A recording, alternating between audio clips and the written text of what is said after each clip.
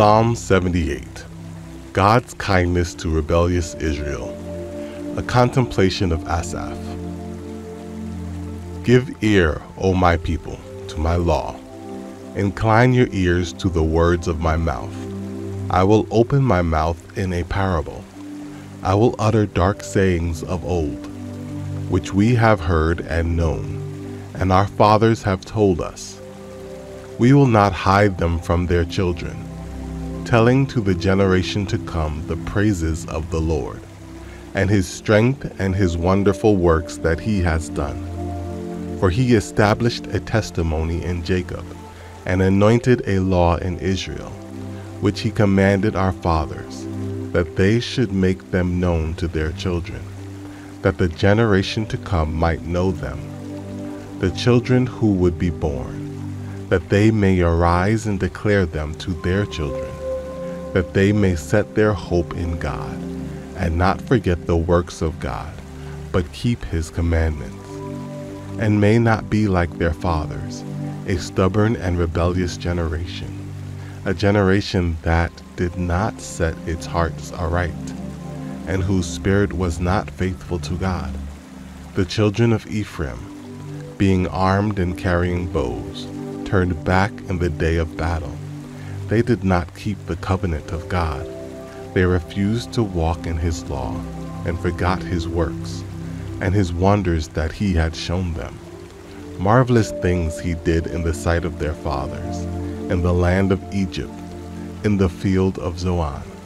He divided the sea and caused them to pass through, and he made the waters stand up like a heap. In the daytime also he led them with the cloud, and all the night with a light of fire. He split the rocks in the wilderness, and gave them drink in abundance like the depths. He also brought streams out of the rock, and caused waters to run down like rivers. But they sinned even more against him, by rebelling against the Most High in the wilderness. And they tested God in their heart, by asking for the food of their fancy. Yes, they spoke against God. They said, "Can God prepare a table in the wilderness? Behold, he struck the rock, so that the waters gushed out, and the streams overflowed. Can he give bread also? Can he provide meat for his people?" Therefore the Lord heard this and was furious. So a fire was kindled against Jacob, and anger also came up against Israel, because they did not believe in God, and did not trust in his salvation.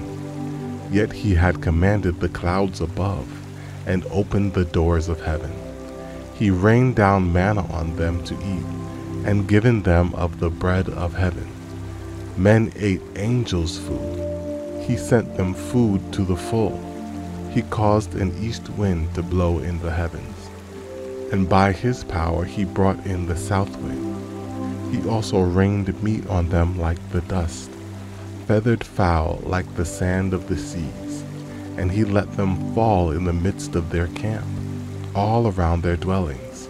So they ate and were well filled, for he gave them their own desire.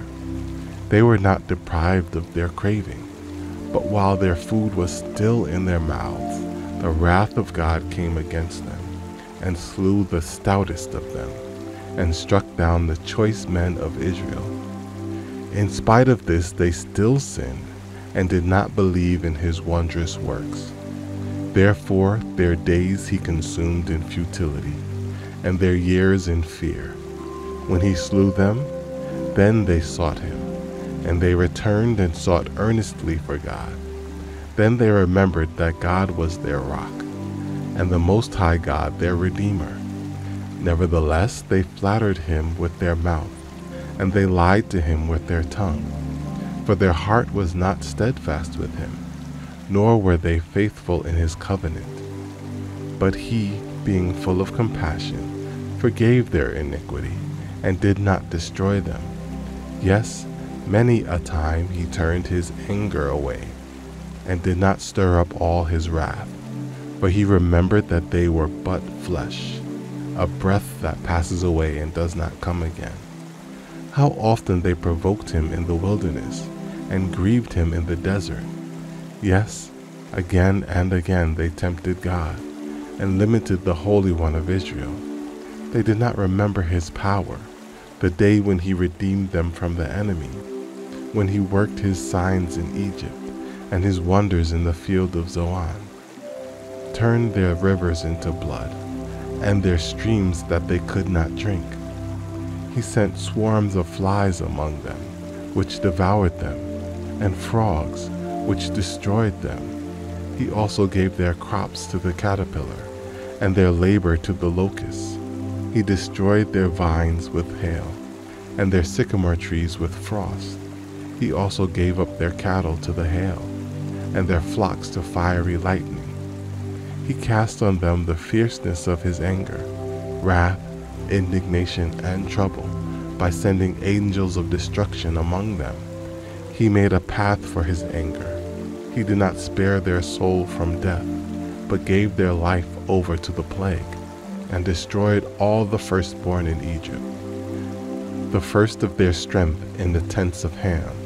But he made his own people go forth like sheep, and guided them in the wilderness like a flock. And he led them on safely, so that they did not fear. But the sea overwhelmed their enemies. And he brought them to his holy border, this mountain which his right hand had acquired. He also drove out the nations before them, allotted them an inheritance by survey, and made the tribes of Israel dwell in their tents.